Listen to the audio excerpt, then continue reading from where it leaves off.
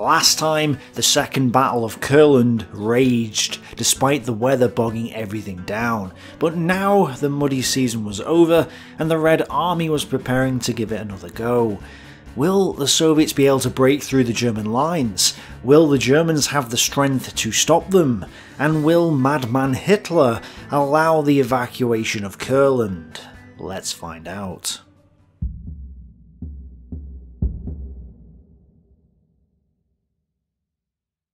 At the beginning of November 1944, Schörner created a special formation under Latvian General Kurelis. The idea was for him to infiltrate behind enemy lines and disrupt Soviet communications. At the same time, rumours went around saying that the Latvian 19th SS Division was going to be transferred back to Germany.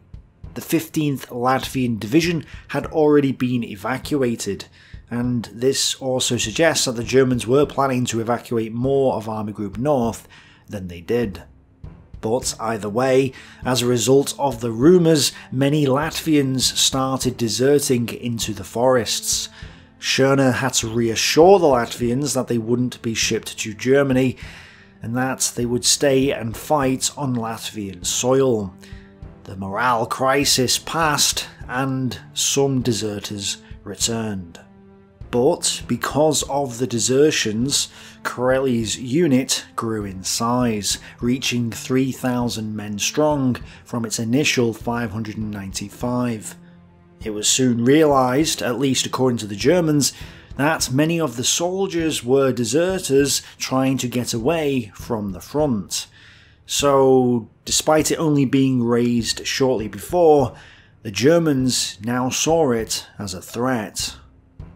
Chief of Police in Courland, SS Obergruppenführer Friedrich Jecken, asked Kurelis to stop accepting deserters.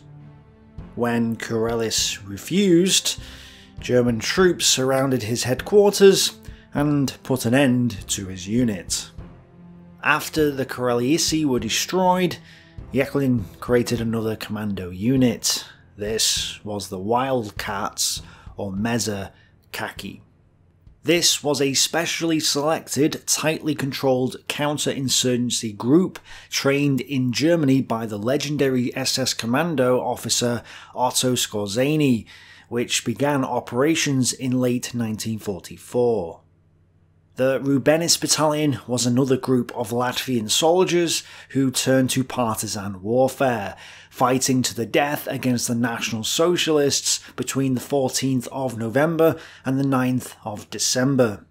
Rubenis was killed by Jecken's security forces, and the survivors went into hiding. Zlekas is a village between Kuldiga and Ventspils. In revenge for the Rubenis Battalion's crimes, between the 8th and 9th of December 1944, 160 people were murdered by the Germans. From a baby and 3-year-old to teenagers and 80-year-olds, all were slaughtered. After ending the resistance of the Rubenis Battalion, the Nazi police chief Jecken told his men to go into that area of the forest, round up everyone they could find who may have helped them, and kill them. So yes, 160 people were slaughtered. Meanwhile, on the front line, some of the German units were in a sorry state by this point.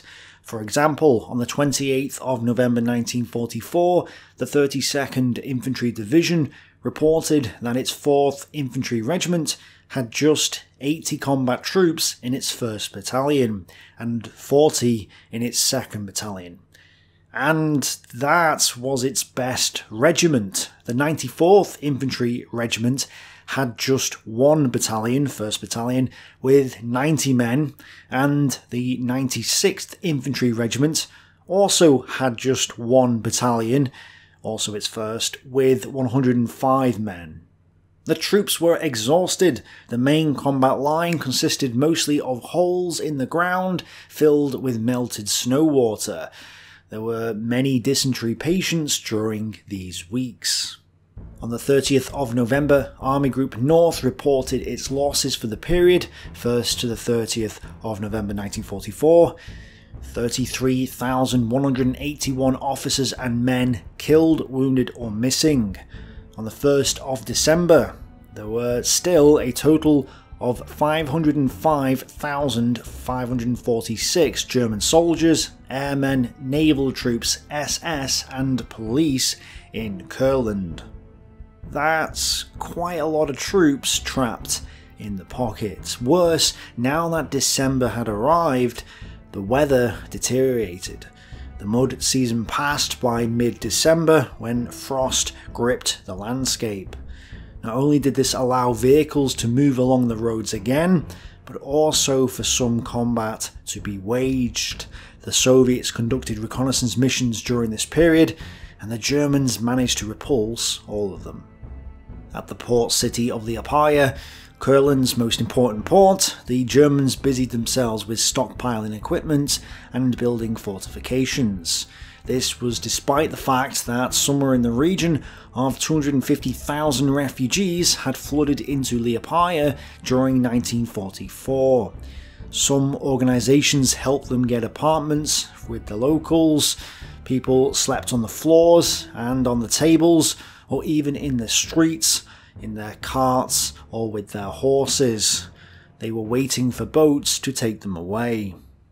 With Soviet victory inevitable, from mid-1944 to the spring of 1945, many Latvians preferred to take their chances at sea than face a second occupation by the USSR. Politicians, writers, musicians, anyone who could play a part in a Latvian resistance abroad set out in crowded motorboats and fishing boats for Gotland and then neutral Sweden. Around 4,500 Latvians made it to safety, although no one's sure how many actually attempted the journey. And according to Hunt, by late 1944, only a few fishermen were willing to risk their lives for the refugees, but even then, they would only do so if paid in gold. They wouldn't accept paper currency. Now, some may say that these fishermen were heartless and greedy, that they should have accepted the paper currency of the day, and that they were just trying to profit from the situation. But is this really the case? During an economic, political or military crisis, fiat monetary systems collapse. Paper currency is just that, paper, and paper has no value. The only reason currency is worth something is because people think it is, and they think it is because the government says it is. But the National Socialists were printing currency, known more recently as quantitative easing, in order to fund the war. In 1939, the number of Reichsmarks in circulation had been 12.2 billion. By 1944 to 45, it was somewhere in the region of 40 billion. That's a 228% increase in the number of banknotes in circulation. And yes, this is an inflation rate of roughly 23%. If you'd had 10,000 Reichsmarks in 1939, by 1945, those same 10,000 Reichsmarks would only be worth 2,084 Reichsmarks. You would have lost 7,916 Reichsmarks worth of wealth simply by having this money sat in the bank. And you would have needed to increase the amount of money in your bank to 34,628 Reichsmarks just to have the same amount of purchasing power as the 10,000 you had had in 1939. This is because the more currency in circulation, the more that the government or the central banks print paper, the less that currency is worth. But it's even worse during a regime change.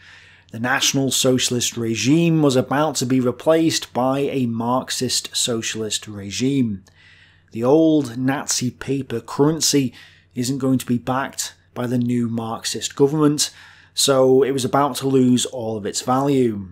It would be pointless for the fishermen to risk their lives shipping refugees to safety for paper that would be worthless in a few months' time. So, they wanted gold. Real money. Gold would still be valuable after the regime change, and it has nothing to do with profits or greed. Gold is money, paper is not. So, the evacuation of Courland continued. According to Hunt, by the end of the war, 350,000 soldiers and up to 900 civilians were evacuated to Germany or German-occupied Denmark from Courland. Again, this idea that Army Group North wasn't allowed to withdraw is disingenuous because they were withdrawing. They didn't withdraw all 500,000 plus men in one go, but they did withdraw. So the question we need to ask is, could they have actually withdrawn all of the troops in Courland? By this point, the Soviet Air Force had unlimited superiority in the air. 54th Fighter Group nor the 6th Air Defence Division were able to stem the tide, despite the Green Hearts claiming 293 enemy planes destroyed in the first two battles of Courland.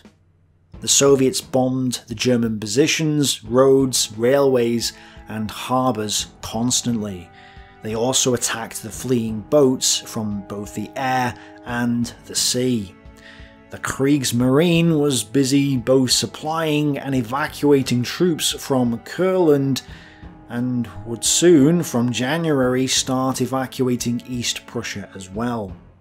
If the Germans were struggling to evacuate Army Group North now, they would certainly struggle after that colossal task began. So it appears that there's a time limit on Army Group North's withdrawal. But it's hard to deny the fact that the Germans were already evacuating Courland at this time.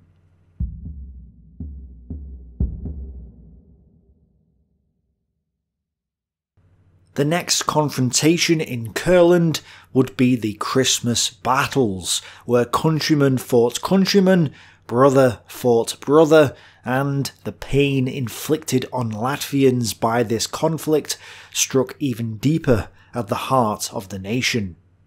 The Third Battle of Courland began at 0720 hours on the 21st of December 1944. It was minus 15 degrees Celsius. Soviet artillery barrages fired and bombers flew, smashing up the German positions. 1st and 38th Army Corps were hit hard by over 170,000 shells. 205th, 215th and 225th Infantry Divisions and the 563rd Volksgrenadier Division were pummeled. Then, at 0830 hours, 3rd and 4th Shock, 10th Guards and 42nd Armies attacked. Once again, the aim was to reach Liepaja, but also Saldus. In fact, the Soviets concentrated their main effort at Pampali, a small village southwest of Saldus. They were trying to capture the Saldus-Liepaja railway line and split German forces in the Courland pocket in two. By 10 AM, 38th Army Corps had lost contact with the 225th Infantry Division. The 329th Infantry Division was hit by a heavy tank attack. Tank and infantry forces also caused 205th Infantry Division to collapse. 225th Infantry Division was penetrated, and Wagner's 132nd Infantry Division was penetrated as well. These were forced back, with Wagner's men retreating to the Pampali area. 215th Infantry Division struggled to hold on, and Frankowitz's command post ended up becoming part of the front line in the thick of the fighting. 12th Panzer Division and the 227th Infantry Division were sent into the Saldus area to stem the tide. but their counterattack was unsuccessful, and 12th Panzer Division's Panzer Grenadier regiments were reduced significantly in strength. Brandner's 912th Sturmgeschütz Brigade was also sent in and found itself defending against numerous T-34s and Stalin tanks. One battalion from his brigade supposedly took out 37 T-34s alone this day. There's some evidence that during this fight the Germans were running short of ammunition, again suggesting that the Kriegsmarine was not able to fully supply Army Group North. Further German reinforcements did arrive though. The 11th Infantry Division moved into the gap between the battered 132nd and 225th Infantry Divisions in an effort to stabilise the situation. 12th Panzer Division closed the gap between the 215th and 290th Infantry Divisions during the night. On the 22nd, further Soviet artillery and airstrikes hit the Germans, and 4th Shock Army assaulted the German line on both sides of Pampali with 9 divisions. The main thrust against the 16th Army was directed against the 205th Infantry Division in the Zvande area under General Lieutenant von Mellithin.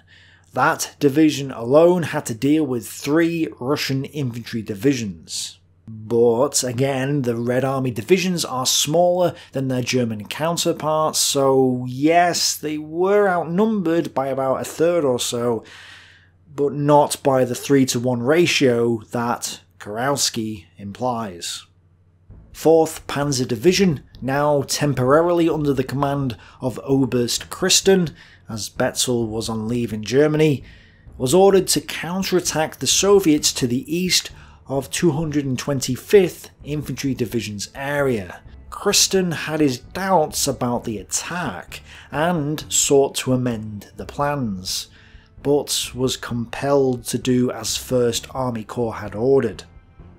This is interesting because usually Hitler is blamed for not listening to his junior commanders, and yet here we have an example of another German general not listening to his junior commanders as well. But either way, Christen's concerns were justified.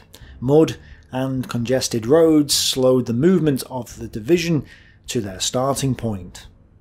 Conflicting orders and strict radio silence added to the confusion.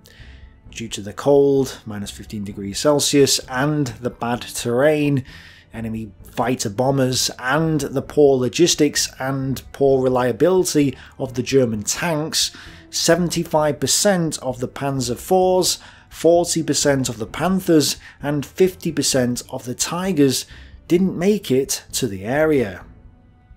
The much reduced Kampfgruppe from 4th Panzer Division, with just 20 Panthers, 10 Tigers, and 2 Panzer Grenadier companies, counterattacked anyway, and quickly ran into an ambush by Soviet anti-tank guns.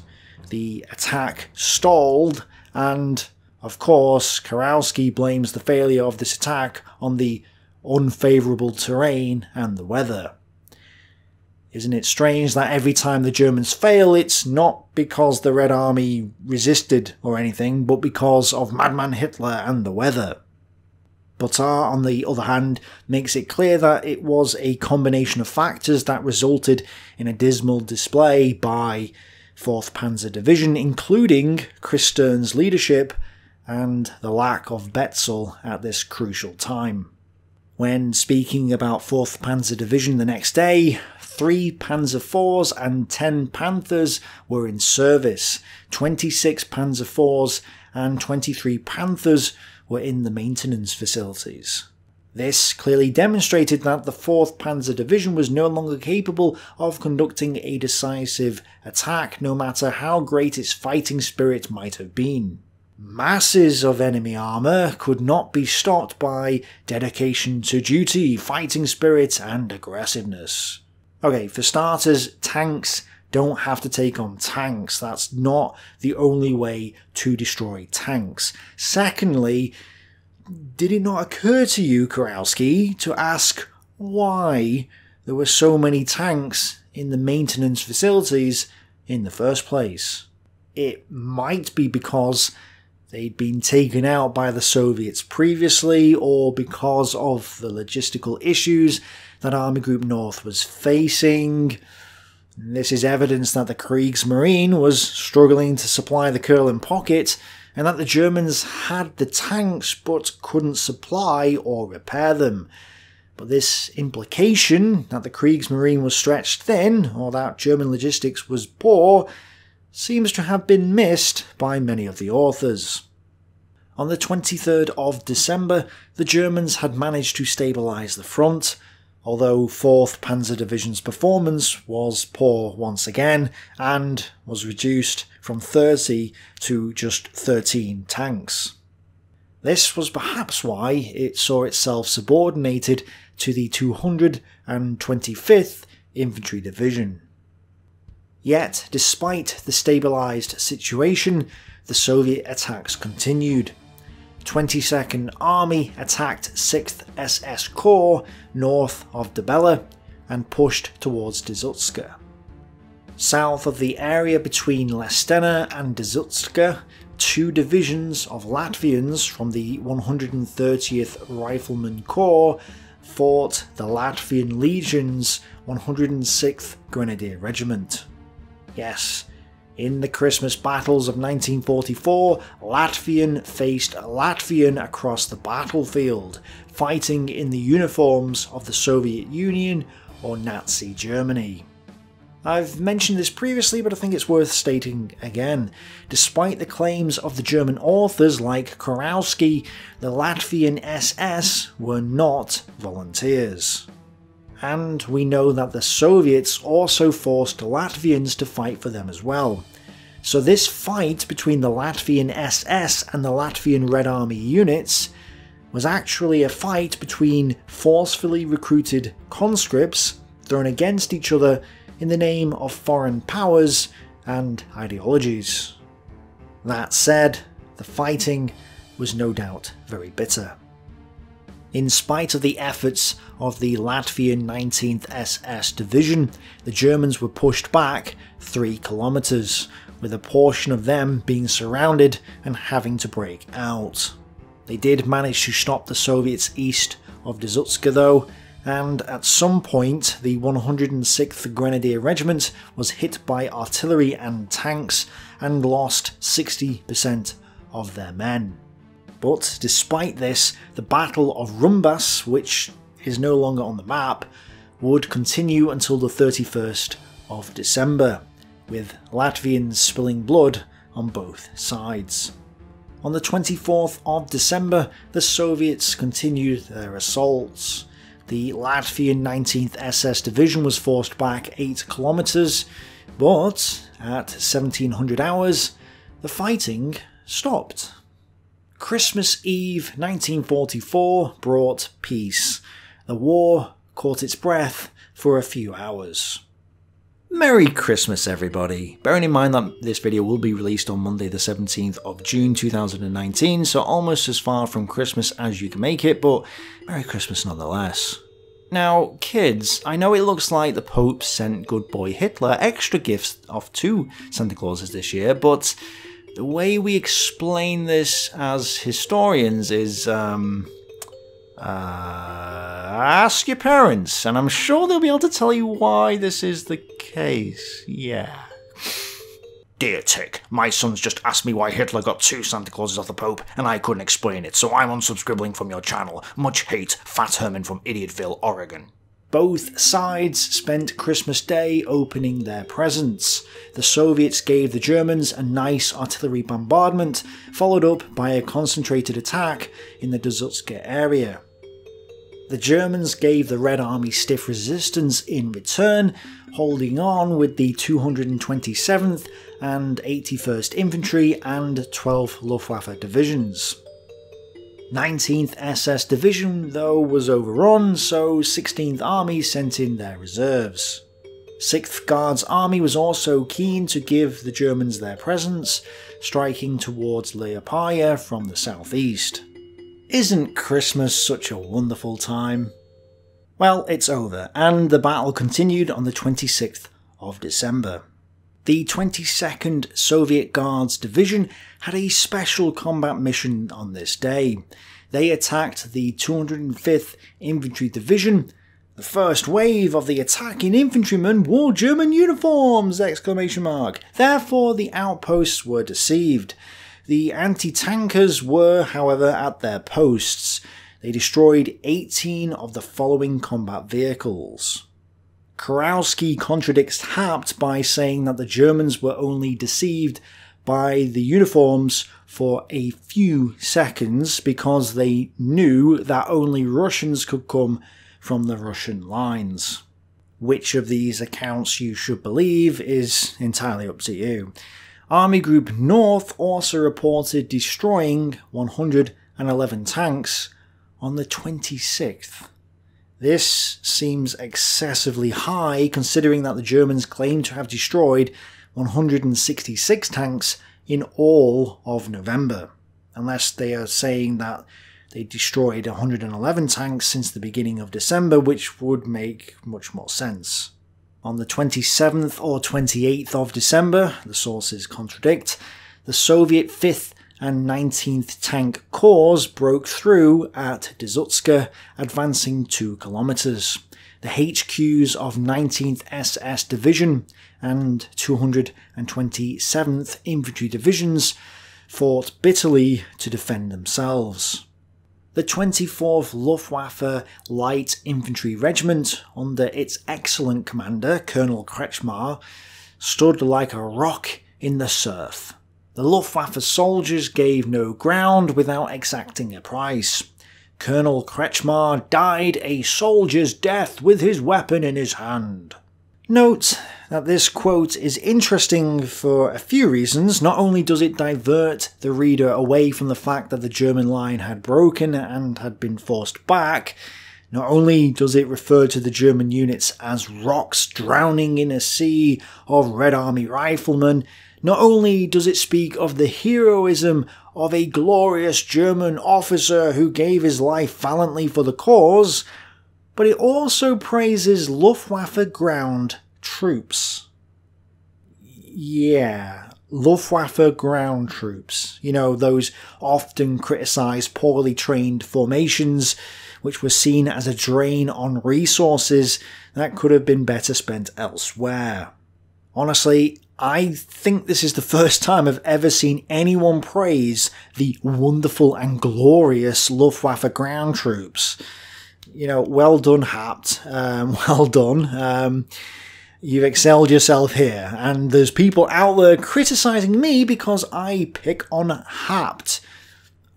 Go on then, defend these 3 sentences. Explain to me how Haupt doesn't have a pro-German or pro-Nazi agenda. I'm looking forward to seeing once more you rally to his defence. Anyway, then on the 29th of December, the Latvian 19th Division counterattacked and retook the lost ground. On the Soviet side, the Latvian 308th Rifle Division penetrated 93rd Infantry Division's lines. 4th Panzer Division, moving from the west to the area west of Dzukste, reinforced 93rd Infantry Division's sector and plugged the gap. Betzel was now in charge again, and with his leadership, 4th Panzer pushed the Latvians back to their original positions. 12th Panzer Division also plugged gaps in the lines as well, and after a few more days of fighting, the offensive ground to a halt on the 31st of December. The Third Battle of Courland, the Christmas battles, had finally ended.